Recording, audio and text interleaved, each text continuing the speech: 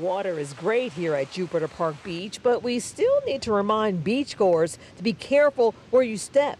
Look at this drop off. I'm told it was worse last week, a 10-foot drop off in some areas. Now it's more 5 or 4 feet here on the beach today, but you still need to be careful.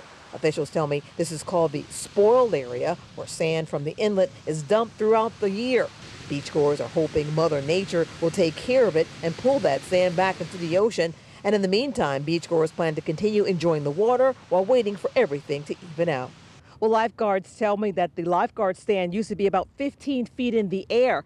The problem is when it's crowded out here on the beach and the umbrellas are up, it's very hard to see out there. In the meantime, I'm told officials are working together to come up with a solution.